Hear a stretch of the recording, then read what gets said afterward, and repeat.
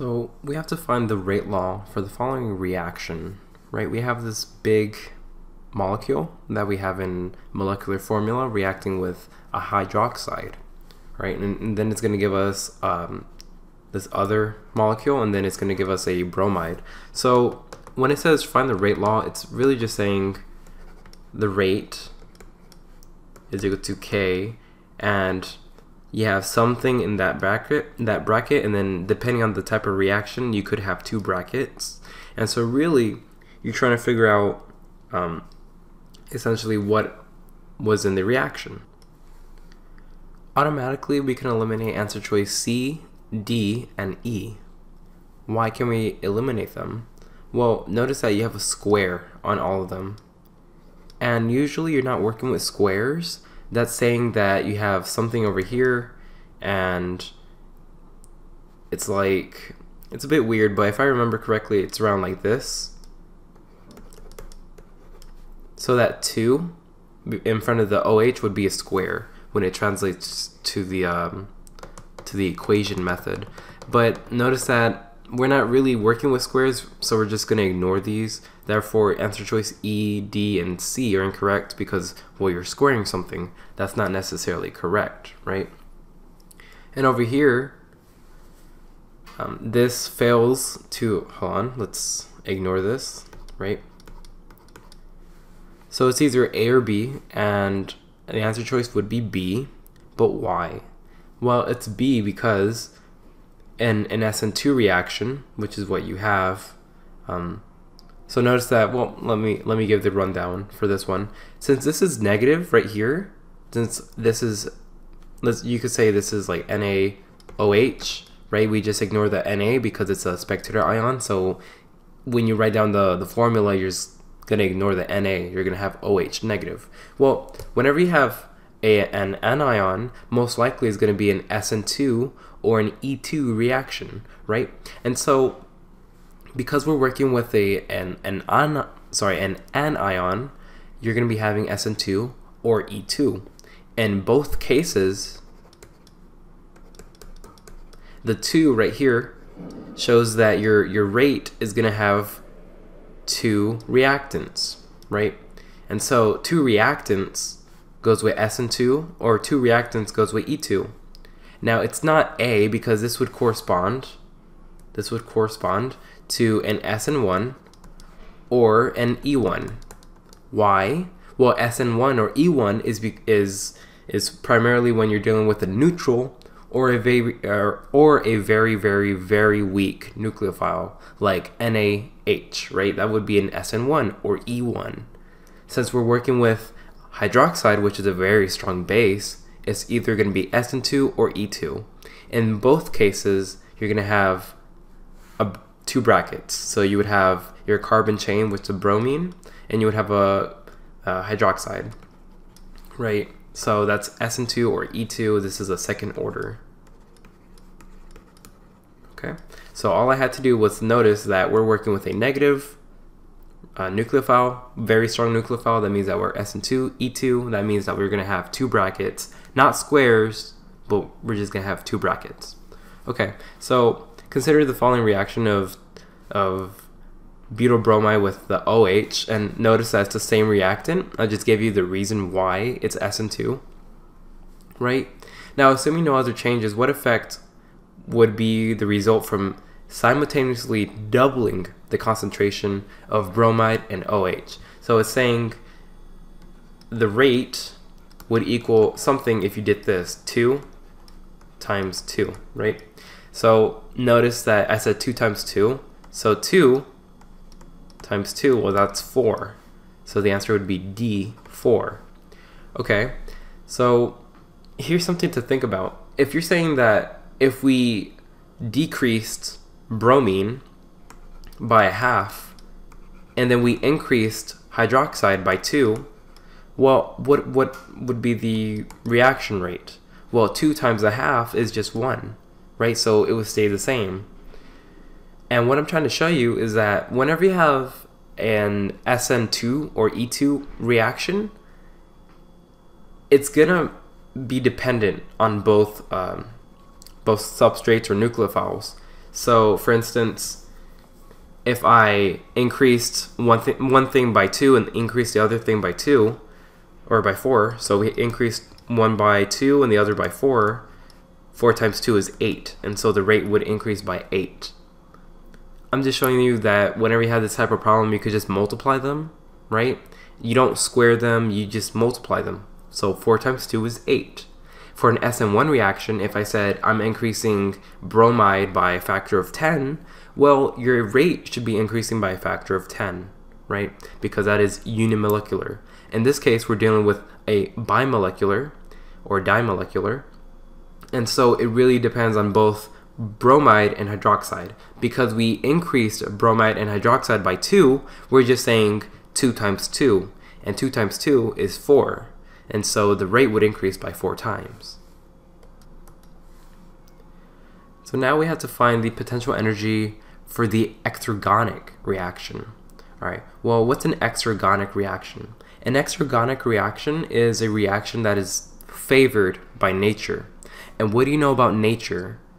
Does nature like creating athletic babies? So if an Olympian had a baby, would you expect that baby to be very muscular?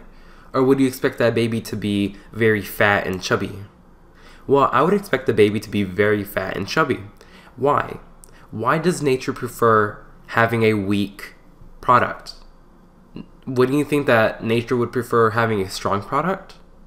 Well, no, because it has to do with entropy, which is like the disorder of the universe, but I'm not going to get into a Gen Chem 2 idea when we're talking about organic chemistry. And so all I have to tell you is that for an exergonic reaction, you're going to typically have a starting value. This is the energy that you start with, right? And then we go over here, something could happen. It doesn't matter what happens, we could spike really sharply or whatever, but as long as we end up lower, than what we started with, so let's say that this is 25 and that this is like 5 right here, if we end up lower than what we started with, it's going to be exergonic. So we started off strong, but then our product was weak, and that's what is favored in nature. And because our product over here is weak, this is going to be an exergonic reaction.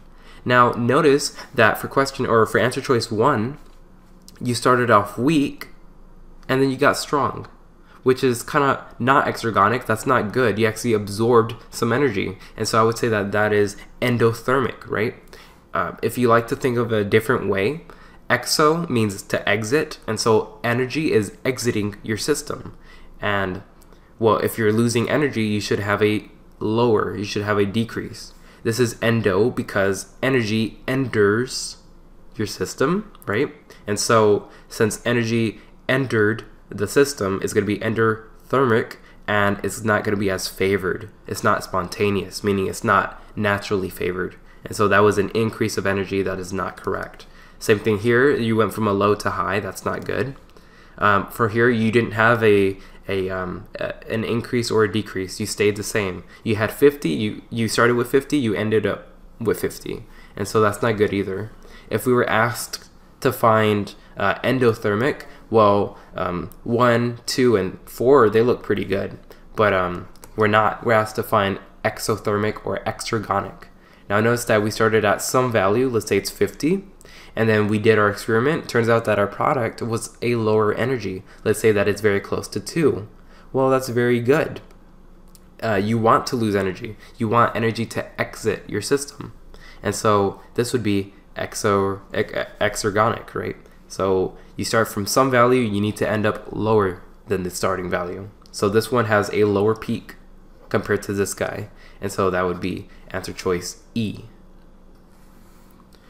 Now we have to find out the product for this SN2 reaction.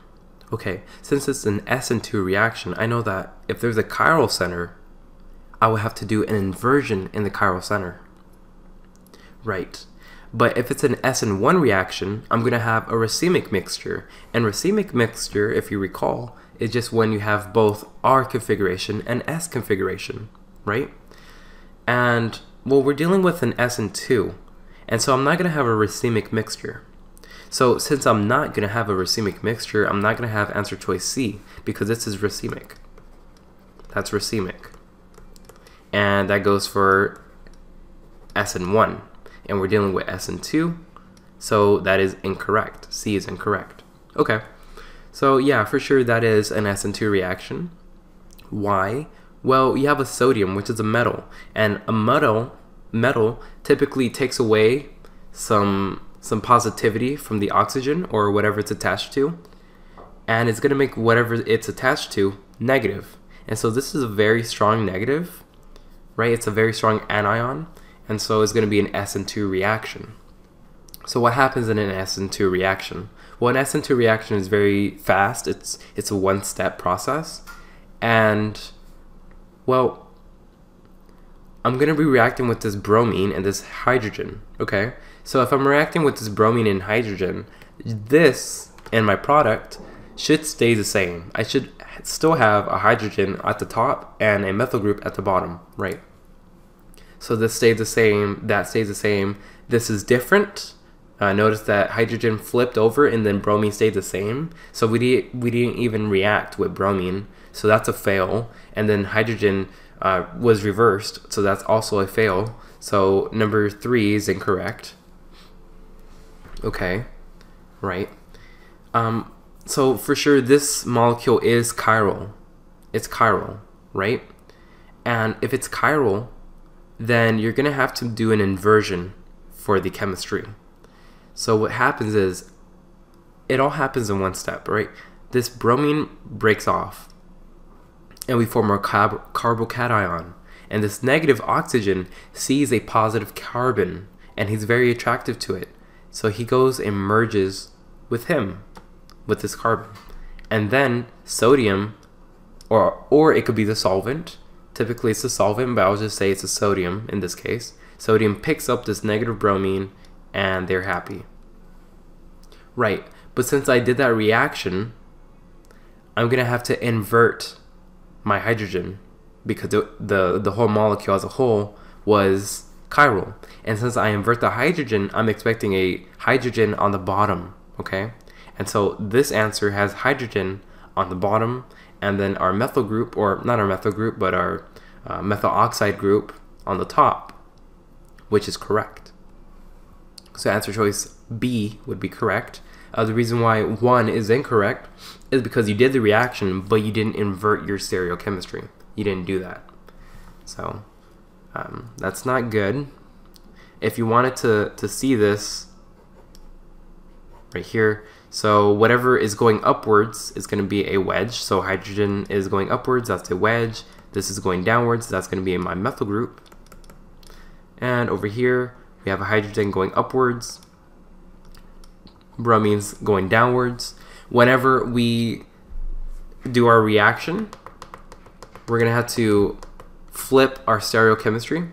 So now OCH3 goes here, and whatever was a wedge becomes a hash or dash. And so since hydrogen was a wedge, it's going to be a dash. And so that translates to structure 2, right? So just remember, if you're chiral and you're doing an SN2 reaction, you have to invert the chemistry, the stereochemistry. And you're only going to have what? If you have an R, you're going to have an S. If you started with an S, you're going to have an R. And if you want me to do the configuration, I'll do it over here.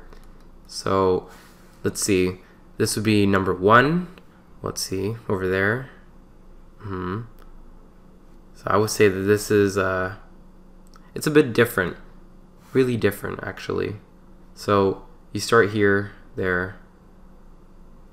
Well, I would do over here. So I would do 1, 2, and then 3 and 4. So 1, 2, 3, that's an R, but now you have to reverse it. Or no, sorry. So that's an S, but you're gonna have to reverse it. So that's R. Okay. And over here you have 1. So this carbon compared to that carbon, they're the same, but then this carbon compared to that carbon, they're different, and so I'd rather have this carbon, so I'm going to say that this is 2. This is going to be 3 and 4. So you have this, 1, 2, 3. Hydrogen is in the back, So we keep it as normal. So it's going to be an S configuration. That's an S configuration. And so I told you that since this carbon was R, this molecule was R, whenever you have an SN2 reaction, you're just going to have the reverse of R, which turns out to be S. Whenever you have an SN1 reaction, you could have R again, or you can have S. And so that's a racemic mixture. Since we're dealing with SN2, we're not going to have a racemic mixture, so it's not C, it's going to be B, right? Okay. Now we have the major product of this following reaction would be what? Would be what? Well, again, we're dealing with SN2, and so I'm not going to have an equal mixture of 1 or 2, right? So that doesn't make sense because answer choice E is talking about a racemic mixture, which is very possible with SN1. But with SN2, racemic mixtures are not possible, okay? So answer choice E is incorrect. That's bad, okay? And let's see. Over here, we have a hydroxide, and let's make sure that this methyl group stays the same, okay? What am I going to be reacting with? Am I going to react with the hydrogen, this guy, the methyl group, what? Well, I'm going to be reacting with the chlorine, actually. I'm going to be reacting with the chlorine, right? And so if I don't see anything that reacted with my chlorine, so what I'm trying to say is if I see an answer choice that still has my chlorine attached to this carbon, I know it's wrong because after my reaction, my chlorine should be popped off and hydroxide should be in its place. All right, so answer choice 3 still has the chlorine, and same thing with 4. And so I could say that 3 and 4 are incorrect because they still have the chlorine. So now it's either 1 or 2. And you know what? I'd rather have answer choice 2. Why?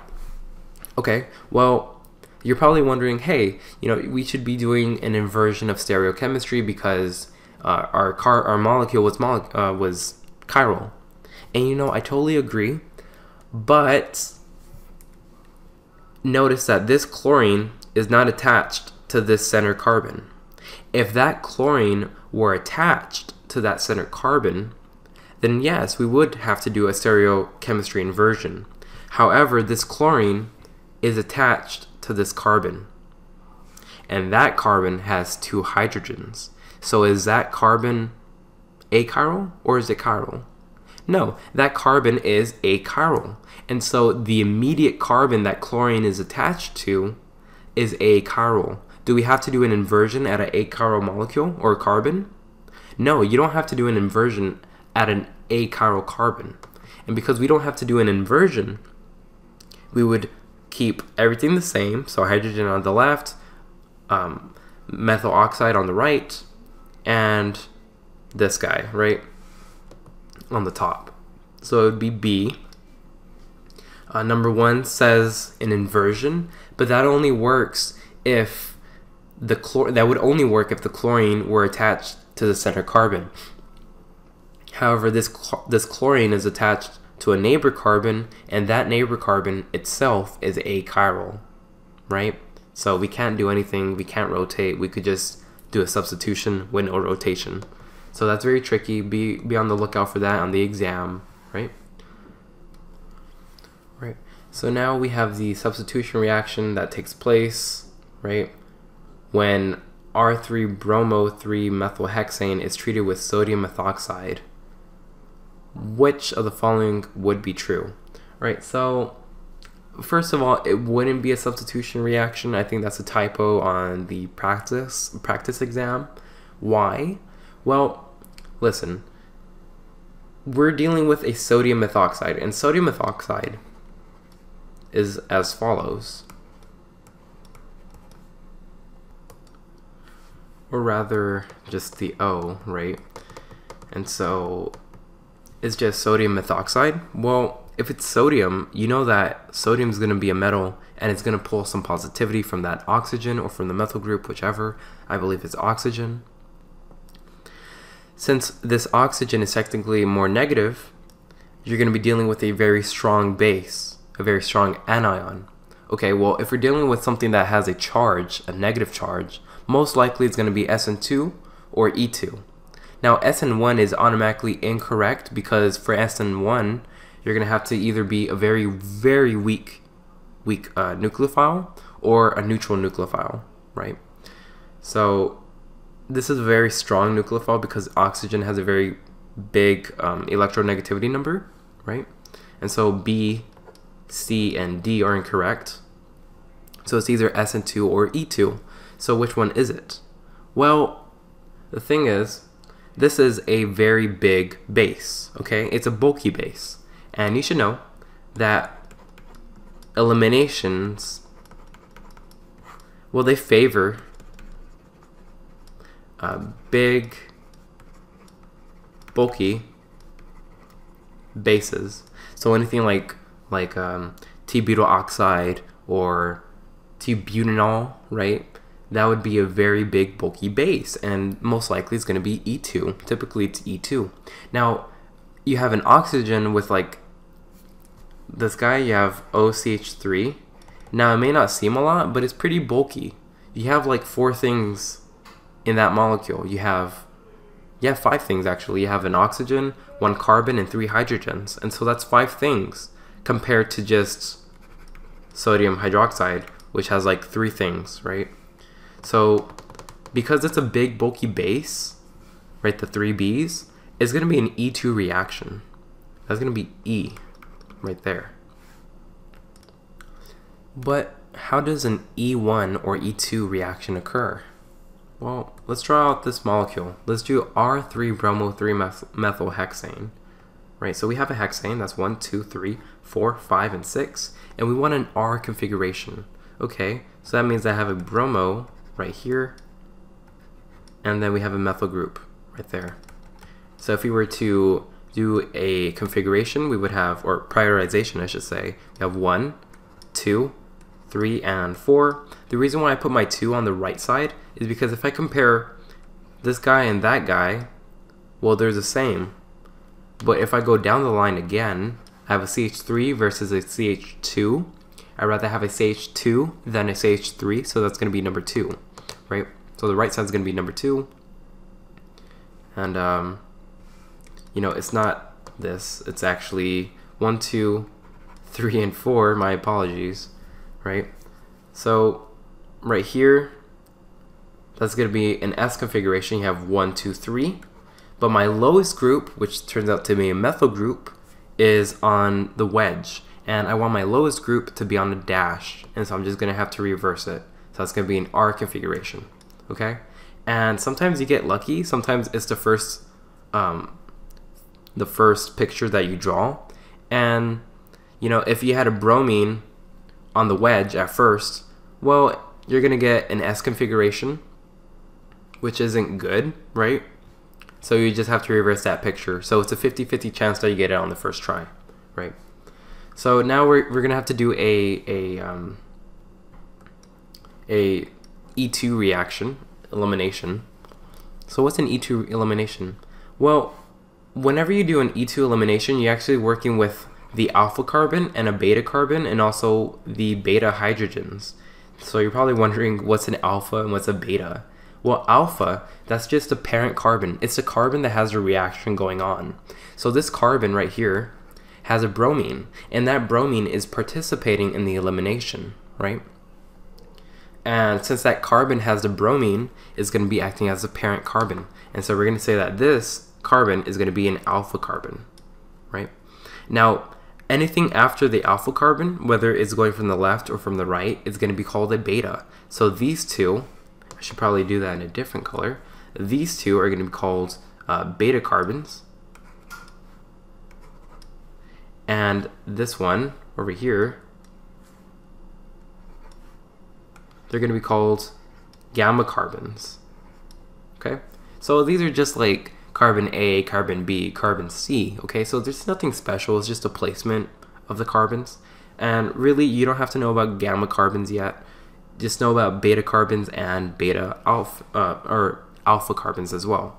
Okay, so these beta carbons, they have implied hydrogens, right? If you remember. And these hydrogens, well, they're called beta hydrogens. Okay, and what happens in an E2 reaction, and by the way, E2 happens in one step, same thing like SN2. Okay, what happens is that this bromine pops off and we form a carbocation. And well, this hydrogen doesn't like that carbocation. So instead, it doesn't matter if it's a wedge or a hash, but one of these hydrogens from the left or from the right, well, they're gonna do what? They're gonna pop off too. So this electron is gonna go over here and make a double bond, right? It's gonna make a double bond. It doesn't matter if I picked the left hydrogen from the wedge or from the hash, or if I went to the right carbon and picked a wedge or hash hydrogen and it went over here. It wouldn't matter, right? It wouldn't matter. Of course, this hydrogen can also go over here, but that's not going to be stable. Why is it not stable? Well, whenever you have a reaction, you always want to have your beta hydrogen cleave off and go toward the bromine or toward the alpha carbon.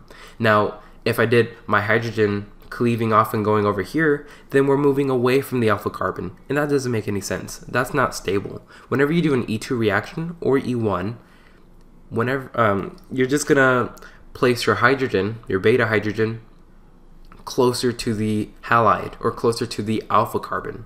And in this case, if I were to do my E2 reaction, for sure I would have either this guy, that guy, or that guy. It doesn't matter. One of them, just one, has to cleave off and go towards the bromine or the alpha carbon. That way, or it could be that way, okay?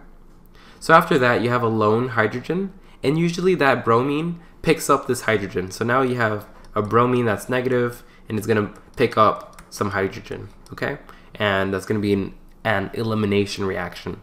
And you shouldn't have, like, this methyl oxide shouldn't connect. It should not connect to this molecule, okay? Because that wouldn't be an elimination reaction. Elimination, you just eliminate the halide, you don't add anything, you just put in a double bond, okay? So you're just relocating those electron pairs, right? Now we're dealing with another practice problem that deals with mechanisms, right? So we have an aerial. It looks like we're not messing with that aerial, so we're gonna ignore it. And then notice that we had an inversion of stereochemistry. So for sure, it's not gonna be E2 or E1, because for an E1 or E2 reaction, you're gonna have a double bond placement. Do you see any double bonds over here? Did we add any double bonds? No, we didn't add any double bonds, and so it's not C or D. So it's either SN1 or SN2. Well, now we have to look at our nucleophile. So by the way, this is going to be a substrate.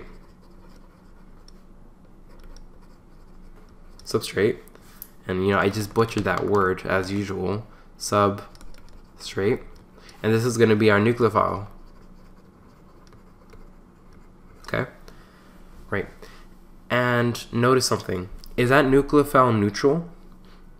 No, it's not neutral. It actually has a negative charge, and nitrogen is pretty electronegative. It's not that electronegative, but it's okay, right?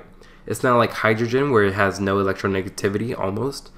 It does have some electronegativity, and so you can consider it as a very strong reactant, right? And since it's going to be acting as a nucleophile, it has to have a negative charge. Since this nitrogen has a negative charge, typically it's going to be an SN2 reaction. If we were dealing with water, for instance, if instead of N3 we're going to have water, then you would do an SN1 reaction.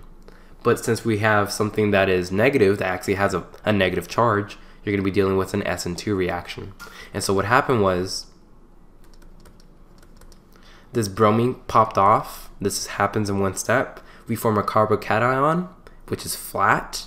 And so this nitrogen comes in from the back, and this hydrogen goes in the front. So over here you should have a hydrogen in the front wedge, and the nitrogen group should go in the back, right? And then we're going to have some lone bromine, usually paired up with sodium or some metal. So which one is primarily unreactive in an SN2 reaction? Well, if it's unreactive and you're not giving me any nucleophiles, well, this one is a primary carbon. I know that for secondary carbon it gets a little slow, and then tertiary carbons it's really unfavorable, it's not good. So this one is also primary, and if you do it really quickly you figure out that everything is primary, right? So what do we do? Well, the answer is E, but why is that? Well, A, it has a very skinny molecule. There's not a lot of groups that can catch you, right?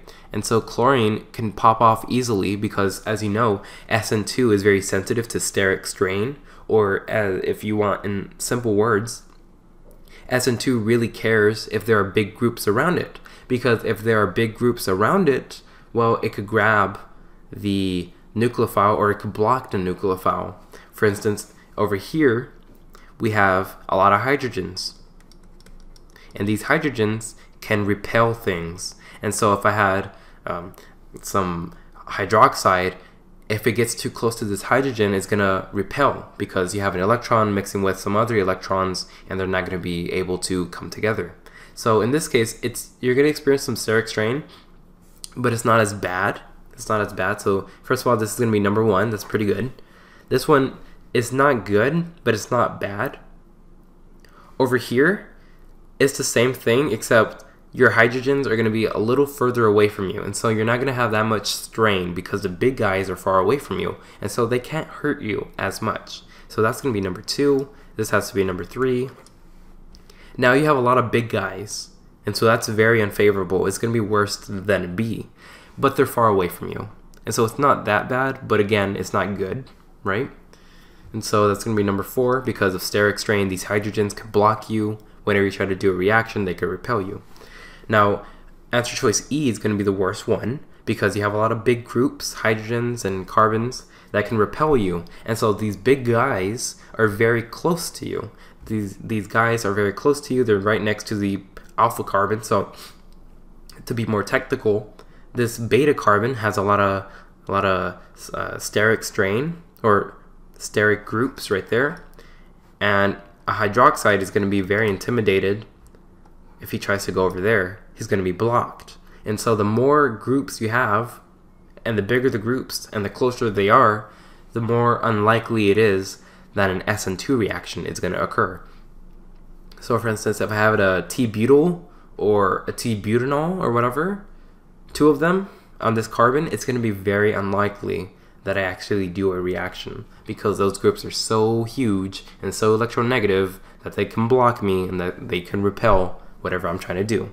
So answer choice E is correct because this has a lot of big groups closer to the alpha carbon. So answer choice E would be pretty good. So which one is not a nucleophile? Well, A has to be a nucleophile because a nucleophile has lone pairs of electrons, right? And so a nucleophile actually wants to give up electrons. For water, not the hydrogen, but rather the oxygen has a lot of lone pairs, and so it can actually donate some lone pairs, and it can act as a nucleophile. Now, for CH3O, it has a negative, and typically molecules that have negative charges tend to be nucleophiles. They have an excess amount of electrons, and an excess amount of electrons makes you negative, so that's why we're negative. If we have an excess amount of electrons, we can donate those electrons, and when we want to donate electrons, we're being called nucleophiles. So B is not correct because it is a nucleophile. But what about NH3? NH3, you have 3 hydrogens. And let's see, 2, 4, 6, that means I want 8, 7, 8. And so nitrogen has some lone pairs, right? And everything is balanced. And since nitrogen has this lone pair, it can donate those lone pairs. It doesn't want to, but it can, right? And if it could donate that lone pair, it's acting as a nucleophile. So answer choice C is not correct either. What about D? Oh, and E is incorrect because obviously, well, not yet. We don't know yet. What about D? Well, right there, it's saying that this nitrogen has 4 bonds.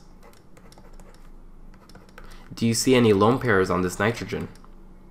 You don't see any lone pairs. And so if you don't have any lone pairs, well, you're not going to be a nucleophile. You're going to actually be an electrophile, right? And so you actually want to give up these electrons. And so if I shoot this off, then nitrogen is going to be what? It's going to be more negative. So, I mean, it's hard to explain, kind of. But a simpler way to explain it, and I apologize, is that, well, if you're positive, if you have a molecule that has a positive charge, most likely it's going to be an electrophile, right? So it's going to want to accept some electrons to be neutral. So if we accept some electrons, we're going to decrease our positivity and go to a neutral one. If nitrogen accepted some electrons, so it had to shoot something out, then it's going to be more negative, and we want to go to this case. We want to have some lone pairs, right? So that's kind of like the scientific way, but another way to say it for trends is if you have a molecule that has a plus charge, you're going to be electrophilic. If you have a molecule with a negative charge, you're going to be nucleophilic. And sometimes if you don't have any charges at all, you're going to have to draw each one out, such as A for water. You have to draw that one out and realize that oxygen has a lone pair, 2 lone pairs actually. And since D has a plus charge, it's going to be what? It's actually going to be an electrophile, not a nucleophile. So it's going to be answer choice D. Now we have to rank the following in terms of nucleophilic strength. And so if I want a nucleophilic strength ranking, well, I know that my negatives are going to be number 1, or one of these has to be number 1, okay? But what really separates the problem is that this positive charge right here, well, anything with a positive charge is going to be acting as an electrophile, and that's not good. That's going to be like the worst case, right? So anything with a plus charge is a really bad nucleophile. So 5 has a plus charge, and that means it has to be dead last, right? It's not a good nucleophile. It's actually a really great electrophile, okay? And so since 5 is the worst, it should be last. Only A and C have 5 last. And so D and E are incorrect. Same thing with B. Now we're saying that that number 1 is going to be greater than number 4. And that makes sense. It makes sense because you have a lot of more electronegative groups right there. So carbon and hydrogens, yeah, they're not that electronegative, but if you have a lot of them, it could tip the scales in your favor. So I'd rather have a carbon and 3 hydrogens than 1 hydrogen, right? So which one's going to be more electronegative? Well, clearly it's going to be the one that has a lot of groups that are electronegative, right? So we have 4 other things attached to the sulfur that are electronegative compared to just 1 thing that is barely negative at all, right? And so 1 is going to be more electronegative than 4. Okay, well, hey, over here we have C, and that makes sense. So that's going to be a check mark on C. The reason why A is incorrect is because you're saying 1 is more electronegative. That's true. But you're saying that number 2 is going to be more electronegative than 4. And does that make sense? Can a neutral atom, or can a neutral molecule be more electronegative or be more nucleophilic than a negative molecule? No, no. So you should, if you're looking just at A or C, it should be 1, 4 because those are negative to start with, and then it should be like 2 and 3. So yeah, 2 and 3. The reason why 2 is more electronegative than 3 is because you have more groups attached to this sulfur, right? So we have 4 things attached to that sulfur compared to just 2 things, plus the hydrogen right there. But again, the more things attached to you, the more nucleophilic you'll be. And molecules that have a negative charge, they tend to be more nucleophilic. This one is going to be the worst nucleophile because it's an electrophile. It's an electrophile. It's going to have a positive charge, so it should be last. Number 1 is going to be greater than number 4 because it has more electronegative groups. Number 2 is going to be greater than number 3 because it has more electronegative groups again. Okay, so now we have to move on and go to the weakest nucleophile in a polar protic solvent. Protic solvent. Right, so what does it mean by protic? Well, protic just means that you have a hydrogen attached to your solvent, okay? So it just means that there's a hydrogen right there. And here's a chart that you should know, that you have fluorine, you have chlorine, bromine, and iodine, or iodine. Now we're going to deal with these protic ones right there, and over here we're going to be dealing with aprotic. Okay, so the strength or reactivity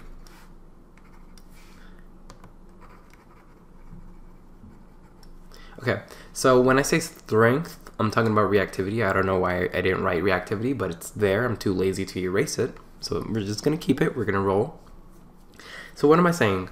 I'm saying that with protic, you're going to have a very strong nucleophile if it's iodine, if it's protic. And if it's aprotic, you're going to have a very strong nucleophile that's fluorine. And since it's protic over here in this question, and we want the weakest one, well, I'm going to pick answer choice D for F.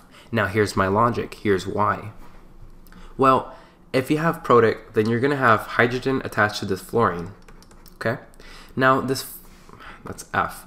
And so this fluorine is very electronegative. It means it really loves electrons. Okay?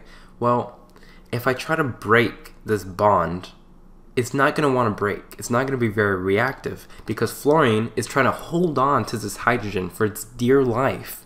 If you take that hydrogen away, it's going to throw a temper tantrum, and it's super mad, and it's super just upset. It's like a toddler, okay? And so if you're trying to take candy away from a toddler, it's going to be very mad, and it's going to be very feisty. So whenever you have a solvent that has hydrogen, you can act as candy. Fluorine is not going to give up that candy very well. Okay, if it does give up that candy, it's not going to be a very good nucleophile. Okay, iodine, however, is a bit bigger physically than fluorine, so he's a bit more mature. He's going to give up that candy because, you know, he understands sharing is caring, obviously. But fluorine is so small and so little that he doesn't understand the concept of sharing. And so, for a protic, for a candy solvent, it's not going to want to give up that hydrogen. Okay. So the strength would actually increase, or the reactivity should increase for iodine. The reason why is because iodine gives up its candy, its hydrogen, very easily, and that gives that action of sharing is actually the process of reactions, because iodine can give up that hydrogen so easily it can do reactions very easily. However, fluorine is not going to want to do reactions because he wants to hold on to his hydrogens. Now, moving on to an aprotic solution. Aprotic means that you already took some candy away. So, does iodine want that candy back? Well, he doesn't have a sugar tooth, and so iodine is not upset that you took his candy. If you give it to him, that's cool. If you keep it, that's alright. He's very chill, right? But fluorine is addicted to candy, so he should be in a rehab center for candy addicts or for sugar addicts, because fluorine really loves hydrogens. It's very electronegative, and so it wants to keep those hydrogens in the first place. If you take it away, it's going to do whatever it wants, whatever it's possible to get that hydrogen back. And so fluorine is going to push and shove the other molecules and atoms to get that hydrogen. It's going to be very reactive because it wants to get that electron or hydrogen back. Iodine is very chill. He's not going to push anybody. He's going to say, excuse me. He's going to say, sorry. You know, it'd be cool if you give it back. And you know, I understand if you don't. You know, it's not like I'm going to cry, says iodine, right? And so fluorine, the reason why it's very reactive when it's aprotic, when it doesn't have candy, is because it really wants that hydrogen. And that's because fluorine is very electronegative. So it wouldn't give it up in the first place, right? And so that's why it's going to be very weak in a protic solution, but very strong in an aprotic solution, okay? So hopefully that clears it up for you. Hopefully you understand this question, right? So you think of candy and toddlers when you think of protic solutions or solvents, okay? Moving on, we have an SN2 reaction, which SN2 reaction is most likely to occur rapidly in a mixture of water and ethanol. Okay, so water and ethanol. Okay, well, first of all, if you want something that's rapid, and we're working with what? we're working with water. And hey, does water have protons? Does water have hydrogens? Yeah, it does, okay, but what about ethanol? Well, ethanol is just an ethane mixed with a hydroxide, and hydroxide has a hydrogen. And so are we working with an aprotic solution or a protic solution? We're working with a protic solution. Okay, so protic solution means that we're going to favor iodine or bromine. Fluorine is going to be very slow, okay? Because again, it's like you're trying to take away this candy from a toddler. You're trying to take away hydrogen from a bromine, okay? So that's not good. So for sure, fluorine is bad. So C and E are incorrect. But what about chlorine and bromine? Well, in this chart, it says that bromine is going to give up its hydrogen more easily than chlorine. And so chlorine is not going to be it either, right? And so the only thing that would actually work would be iodine and bromine, right? And if you can't see that, well, iodine is going to be very fast either way. And so you can eliminate answer choice D and E because they're working with bromine. And I'd rather work with iodine because he's going to be more reactive, right? He's going to want to do some reactions. He's very malleable. And then to separate it, fluorine is going to be very slow. He doesn't want to give up his hydrogen.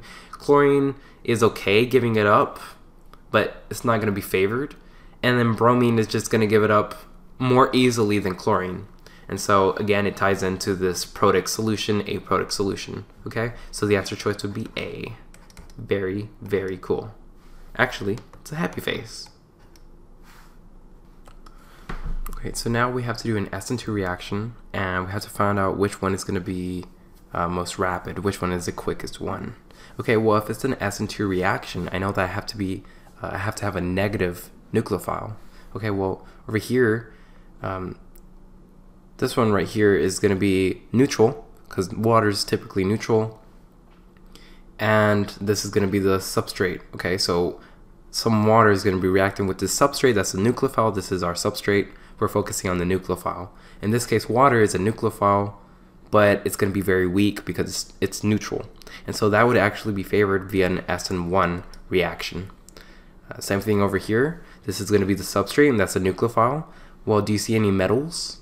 No. So typically this is going to be neutral.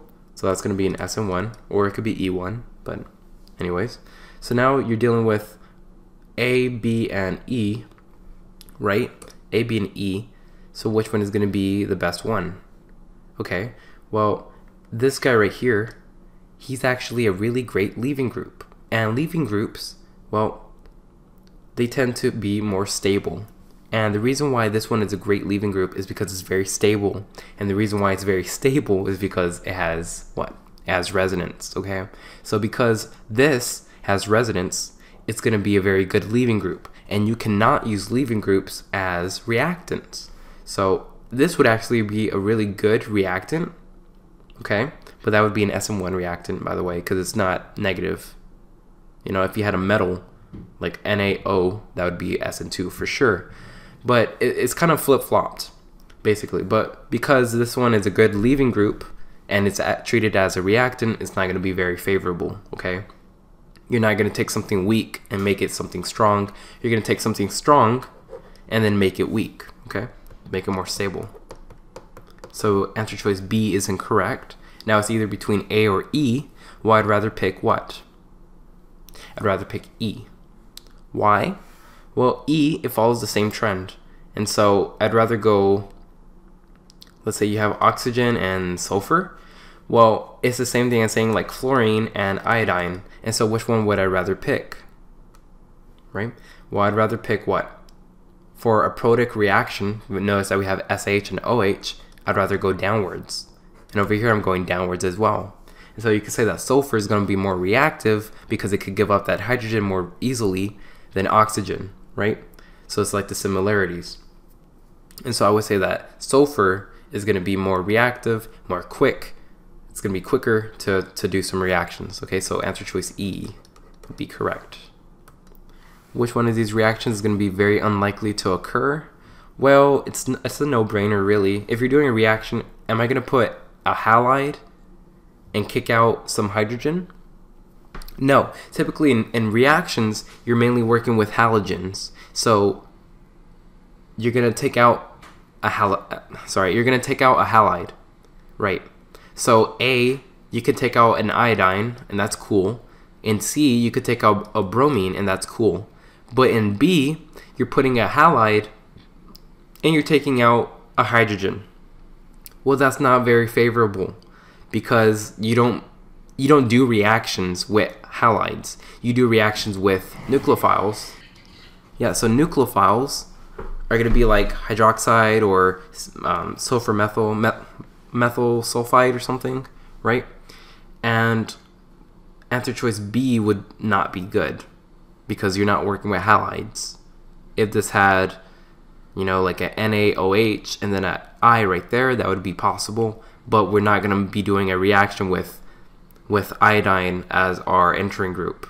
Another way you can think of it is that I'd rather have an iodide as a leaving group, not as a reactant. And so I'm not going to have a good leaving group doing a reaction. Very similar to B, okay? So iodine is a very good leaving group. I'd rather have it as a product and not as a reactant, okay? And over here, well, you're dealing with what? Well, is this, first of all, I typically look at the nucleophile first. Is this negative? Do you see a negative charge? No. Do you see a neutral? Like, if there's no negative charge, then most likely it's going to be neutral. And if it's neutral, then it's either SN1 or E1, right? Okay, so it's either SN1 or E1, but you see a double bond placement. It's a double bond placement. Does an SN1 give you that? No. You know what does give you that? E1. And so for sure it's going to be E1. Right? And it's E1 because, first of all, this is neutral. And if it's neutral or a very, very, very weak nucleophile, then it's going to be SN1 or E1. But notice that we have a double bond placement, and E1 always gives me a double bond placement. So it's going to be B. Okay, over here, we have a double bond placement. So is it SN2 or SN1? No, it has to be E1 or E2, okay? Right, so now that we did that, we can eliminate answer choice A and B, but notice that this is a primary carbon. That's a primary carbon right there, okay? And for SN1, you cannot do on a primary carbon, okay? So that is not possible. However, E2 can be done on a primary carbon. SN1 and E2, sorry, so SN1 or E1, my apologies, they cannot be done on a primary carbon, okay? So that's not gonna fly, that's not good. But E2, however, can be done on a primary carbon. Since we're working with a primary carbon, we're going to do an E2 reaction. Okay, so it's going to be E2 reaction.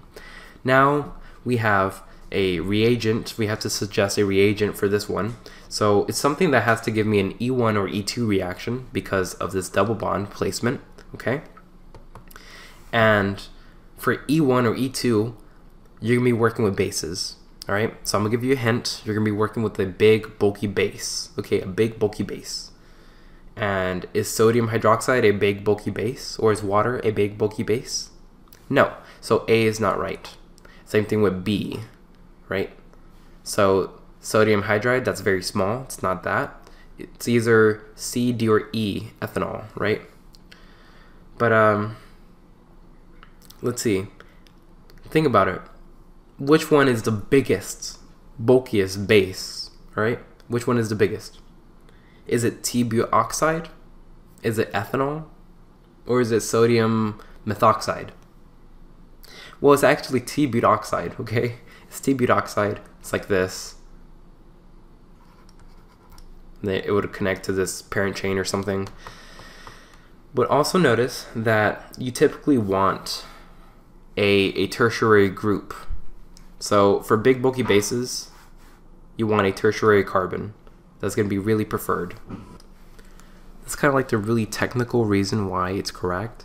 But if you want kind of like a simple reason, is because TB oxide is like the biggest, bulkiest base. And so for sure, this would be really possible, right?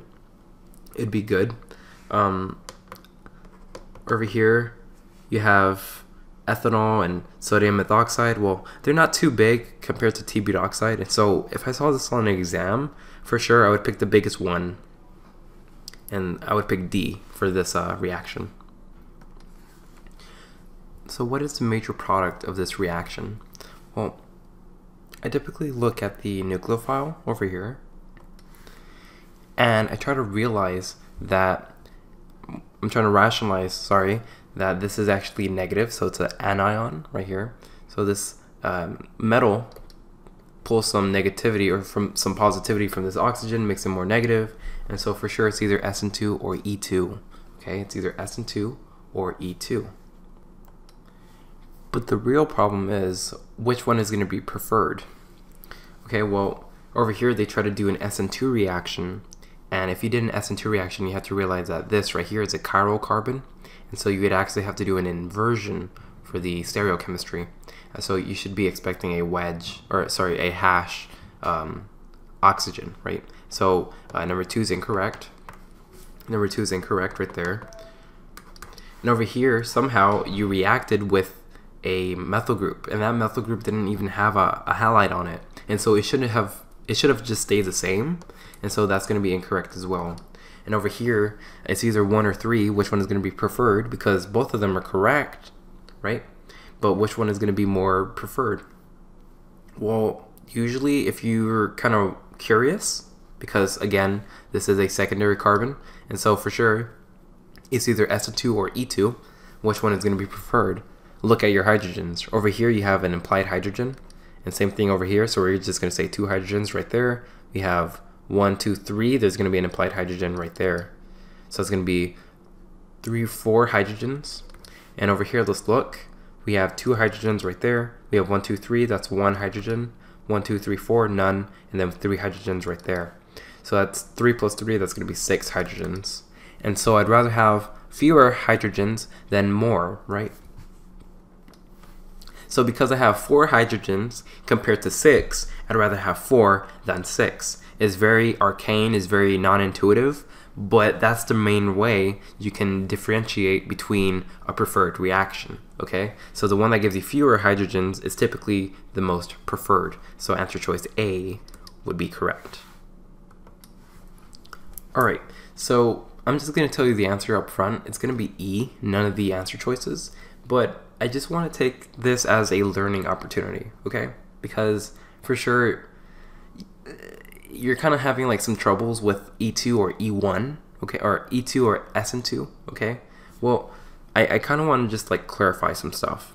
So this one is going to be either SN2 or E2. Why? Well, because you have a methyl group, or not a methyl group, but you have a metal, and that metal pulls some negativity or from some positivity away from this nitrogen, and it makes it negative. And since you have a negative, you have an anion. And since you have an anion, you're going to be doing either SN2 or E2. And again, this is more clarified because we have a secondary carbon. Okay? So the question is, are we going to do E2 or are we going to do SN2? And it's very important for you to know, because if we know which reaction we're going to do, we can just eliminate 2 of the answer choices. Well, the reason why I'm going to do SN2 and not E2 is because this right here is a super good leaving group, okay? Typically, write this down, typically molecules or substrates that have sulfur make really good leaving groups, okay? And so if I did an E2 reaction, I'm gonna destroy this if I did E2. And I don't want to destroy something that is a very good leaving group, do I? No, I don't want to destroy something that's a good leaving group. No, I'm going to keep it. I'm actually going to do a substitution. And since sulfur is a really good leaving group, I'm not going to do E2. I'm not going to do any eliminations. And so answer choice A and B are incorrect. So now it's either SN2, right? It's either 3 and 4. Well, the reason why it's E is because, well, I'm jumping ahead of myself. First of all, if we were to do a substitution reaction, this would break off and we form a carbocation. This nitrogen group would go over here and do an inverse. And so this is looking pretty good. What was a wedge becomes a hash. So nitrogen should be a hash, but the reason why it's not correct is because this changed. It went from a hash to a wedge. It should have stayed a hash. We didn't do any reactions with it, so it should have stayed a hash. The reason why this is incorrect is because, well, this whole group right here left, but this guy stayed, and that doesn't happen. Everything has to leave. So 4 is incorrect. But the reason why we would do SN2 is because this is a really good leaving group. Typically, leaving groups, they have sulfur, and that's really good. Okay, now for 20, we're dealing with sodium hydride, which is our nucleophile, and we have THF, which is going to be our solvent, right? And we also have something that's reacting with iodopropane, and 1 iodopropane means that we have 1, 2, 3, 4. Actually, it's going to be 3. So we have iodine, we have 1, 2, 3. Okay. Well, first of all, I had to figure out if this is going to be SN1, SN2, E1, E2. What is it? Well, it's going to be SN1. Why is it SN1? Well, over here, this carbon right here, he's actually attached to another carbon, and so actually it's a bit weird. He's not going to be SN1. I apologize. It's going to be like SN2, right? My bad. Sorry. It's easier to say which one is not going to be happening. So E1, E2 is not going to happen. Why is that? Well, you have a base, right? But is the base big and bulky? No, the base is not big and bulky. And so you're not doing C, or you're not doing D, right? Because over here, you're saying that this happened via an E2, E1, right? It doesn't matter. You're just saying that you did an elimination reaction, which is not true, because elimination favors big and bulky bases, okay? So we do not have a big bulky base, therefore that's wrong. So this is wrong right there. Over here, you're saying that this iodine kicked off and somehow went over here, right? And that's not true. You don't do, well, what I'm trying to say is iodine is a really good leaving group, and so if it's a leaving group, why would it be doing a reaction? I'd rather have it as a product by itself. I don't want it being connected to anything else. And because it's connected to this, to cyclohexane, it's going to be very bad. And so that's not going to happen. Over here, this is not possible. Why is it not possible? Well, you only have 1, 2, 3 carbons to work with. Over here, you're saying you have 1, 2, 3, 4, 5 carbons. So it has 5 carbons. Where did the other 2 carbons come from? If we're reacting 1 iodopropane, we only have 3 carbons to work with. So where did the other 2 come from? That's not going to be good. That's bad. Over here, this looks pretty good. It has 1, 2, 3. That looks really good. Okay, it looks pretty good. So, I mean, I would say that this is like an SN1, an SN2 reaction. So what happened was we have iodine, 1, 2, 3, and it's going to react with this cyclohexane with this hydroxide right there. Okay, so what happens is that this bond breaks for iodine, right? We form a carbocation. Over here, we connect.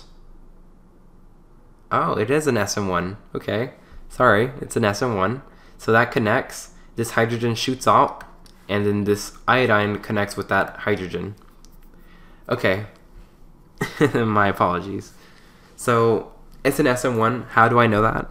Well, I know that because when I connected this iodine, or this propane, propyl group, I guess, this oxygen for a split moment had 3 bonds. It had 1 bond connecting to this guy, it had another bond connecting to this hydrogen, and then it had another bond connecting to this guy. to this propane. Now, oxygen doesn't want 3 bonds, it wants 2 bonds. And so when it's connected to 3 bonds, it's going to shoot out the hydrogen, because hydrogen is very easy to get rid of. It's very acidic with oxygen. And since it's very acidic, it's going to be able to be given up easily. And so we can just give that up. And the process of oxygen giving up a hydrogen, sorry, I should reword it. Because you had oxygen bound to like 3 other things, right? And this hydrogen shot off. That's very, very SN1 like, okay? Because hydrogen shot off in the end, we're gonna have SN1. If you don't know the reaction, you just notice, hey, well, this hydrogen got off somewhere. So I know that at one point you had a hydrogen right there, but then it shot off and it gave me this. And so that's an SN1 reaction. That's very favored, okay? Also, you can have said that sodium hydroxide, or not hydroxide, but sodium hydride, it's negative, but it's not very negative, okay? It's like hydrogen by itself, it's not very electronegative. So you can just consider it like neutral, okay? That's just sodium hydride. And thus saying, you can say, well, if hydrogen is not very electronegative and it's by itself, you can consider it as neutral, and technically this is like an SN1 reaction, and really it's just kind of like arrow pushing, just reaction paperwork, right? So it's kind of a bad problem, but not really. I just recommend that you go over it. I'm pretty sure I messed up explaining it, but oh well. Alright, so now we're dealing with a little bit, it's a bit harder than normal for these problems. Well, first of all, notice that over here, we're dealing with a secondary carbon, right? It's a secondary carbon, and this one is negative. So we have a metal, and it's attached to an oxygen, so that's really anionic. It's going to be negative. So we have the option of doing SN1, or sorry, SN2 or E2. So which one is going to be preferred? Well, you're going to be doing E2. How do I know that? Well, notice that we're doing this at a temperature of 60 degrees Celsius. And I know that E2 likes temps that are 50 degrees Celsius and above. Okay, this is very high temperature, so you have some high temp. And so if I have something like, oh, well, we're doing this reaction at 55 degrees, it's an anionic nucleophile, here's our substrate, well, you're going to be thinking, oh, it's E2. Okay, if we're doing E2, then it cannot be 3. Okay, it cannot be 3, right? Over here, it cannot be that either. Why is that? Well, you're saying that you have a carbon, another carbon, and some carbons. Over here, you have, let's do that in a different color, you have carbon, another carbon, and then an oxygen. So where did that oxygen, or yeah, where did that carbon come from? Did our oxygen somehow transform into a carbon? No, these are completely different molecules, and so 2 and 3 are incorrect. Okay, so that means that B is wrong and C is wrong. Same thing with A, that's wrong. And obviously E cannot be correct because none, you know, some of them are wrong, so E is wrong. And so you get D, 1 and 4, okay?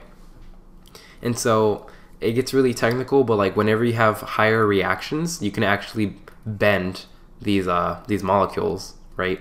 And so it's going to be like a flip-flop effect. You can have one going up, you can have one going down. This would be the trans, and this would be the cis, right? And yeah, so just realize that higher temperatures means that you're going to be doing E2 or E1, okay? So higher temps, you're going to be doing some E2 reactions, some elimination reactions, okay? Now, which one is going to be your major product for the following reactions? Well, you're working with I don't know what that is, some oxygen with potassium, but it's a T-butane with an oxygen and a potassium. and over here you have T butyl oxide, hydroxide or something. And these are big bulky bases. And what do you know about big bulky bases? Well, they're going to be elimination favored, okay? And notice that you have an oxygen and a potassium. And a potassium is a metal, so it's going to be what? It's going to be pulling some positivity away from oxygen. So therefore oxygen is going to be more electronegative, and this is going to be anionic. So you have an anionic big bulky base that's going to be E2. All right, so we can get rid of 3 because that's a substitution. We could get rid of 2 as well because you have a carbon, carbon, chlorine, and over here you have a carbon, carbon, carbon. So where did that other carbon come from? Yeah, doesn't make any sense. They're completely different molecules, completely different. So 2 and 3 are incorrect. But which one am I going to prefer? Am I going to prefer A, or am I going to prefer 5? Or D, sorry. Or am I going to prefer more than one of these reactions? If you're ever at a crossroad, count your hydrogens. So over here we have 1, 2 bonds, so we want 2 hydrogens. And over here it's the same thing, so we have 2 hydrogens. And we have 1, 2, we have 2 hydrogens right there. So it's going to be 2, 4, 6 hydrogens. And we have here, we have 1, 2, 3, that's 1 hydrogen. 1, 2, that's 2 hydrogens. 1, 2, 3, 4, there's nothing right there. And over here we have 3 hydrogens, right? So let's see, 3 plus 3 is 3 hydrogens, so that's 6. Well, that doesn't work. So what do I do now? Well, if the hydrogen trick didn't work, because they're both equal, then you're just gonna have to do some common sense, okay? So my halide was over here, right? And what did I say previously from like a long time ago? Whenever you do an E reaction, an elimination reaction, you want your double bond to be closer to the chloride or to the halide. And so actually that should be your main priority when you're doing elimination, not the hydrogen. Sorry for that. And so since we want our double bond to be closest to the halide, the double bond is going to be right here. Okay, it's not going to be here because that's far away from the halide. It's going to be closer to the halide. And so A actually has the closest double bond to the halide. So it's going to be A, okay? Not D, because D has the double bond further away from the halide. A, it's going to be the correct answer because it has a double bond closer to the halide. Over here we have a pretty simple question. We have some negative, that's an anion, so it's going to be SN2, or it could be E2. But notice that the temperature that we're doing it is very high, it's like 55 degrees Celsius, and therefore I'm going to be E2 favored, okay? So E2 favored means I'm going to have some double bond placement. So is it 1 or 2? Well, it's not 1 because there's no double bond. Same thing for 2, that's wrong. So it's either, hey, it's not all of these choices, so just knowing the temperature, you can see that it's going to be C or 4, okay? So yeah, it's pretty good actually. So 3 and 4, these are both okay, right? Either way, we're attached to this carbon that had the halide, so our double bond should be really close to it, and it's going to be this one. So it's either 3 or 4, it's going to be both. They're both equally good, right? We're very close to the bromide, and we have 1, 2 things attached, 3 things actually. This one has 1 and 2. So if I had to pick, I would pick 3 because it has 3 substituents. It's going to have less hydrogens compared to this 4. But anyway, the main takeaway was that because we're doing this at a high temperature, you're going to be elimination favored. So 1 and 2 are incorrect. 3 and 4 only have eliminations, so that's going to be correct. And for the last one, you're dealing with what? You're dealing with some ethane, ethyl hydroxide, and then sodium ethyl hydroxide. So this is going to be the nucleophile, and this is going to be our solvent, right? And so this one is actually negative, so that's an anion because metal pulls away some of the positivity from oxygen. It's going to be negative, so it's either going to be SN2 or E2. We'll look over here. We have 1, 2, 3, so that's a tertiary carbon, right? Well, first of all, it's a tertiary carbon. And you're dealing with what? An anion. Now, SN2, right? SN2 is very sterically sensitive, so having 3 groups around you is not good. So automatically, tertiary carbon is going to get rid of SN2. And since we're anionic, we can't be neutral. SN1 only works for neutral, E1 only works for neutral, so we only have E2, or maybe none of these.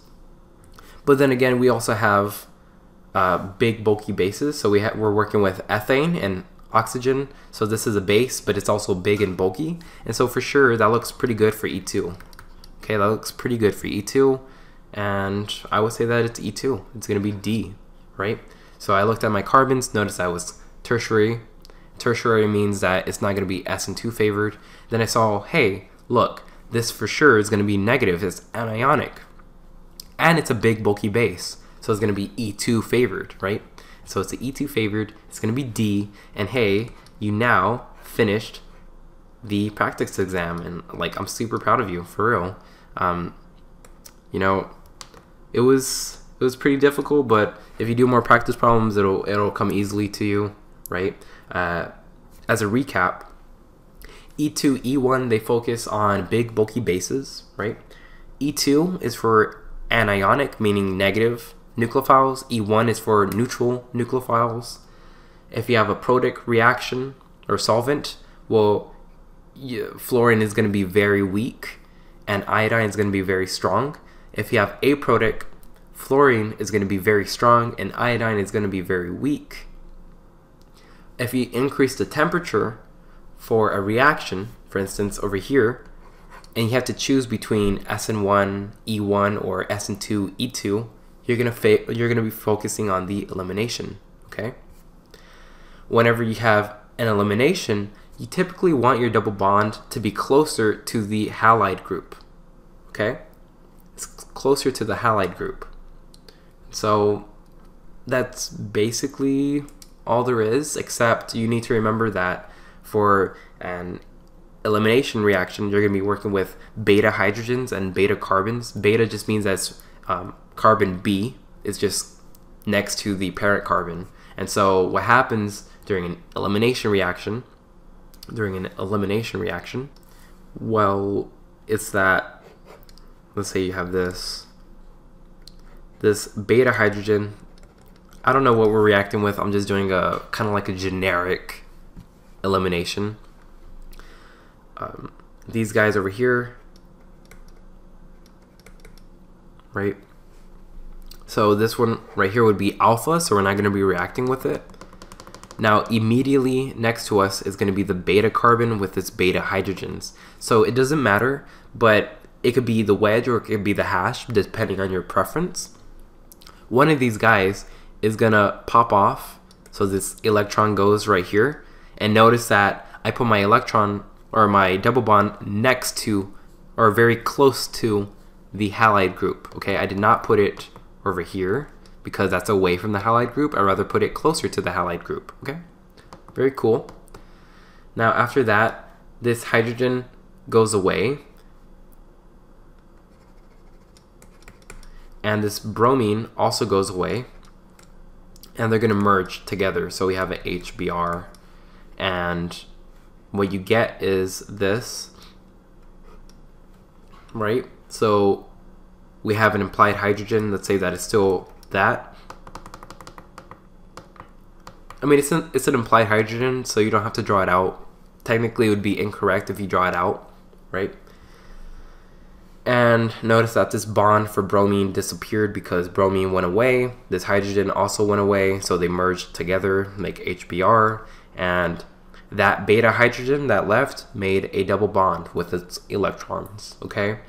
So that's an E2 or E1 reaction, all right? And yeah, that's basically all you have to know. Yeah, just remember big bulky bases for E2, E1. Temperature increases for E2, E1, and you'll be fine. So I hope you have a great day. I hope that you learned something in this session. I hope that you do well on your exam and that you continue to learn. and that you don't feel discouraged when you're doing OChem, okay? So leave the crying to me. I usually cry for this stuff. You don't have to cry. Just do your best and just know that I believe in you, okay? Love you, and have a great day. Thank you for watching, okay? Bye.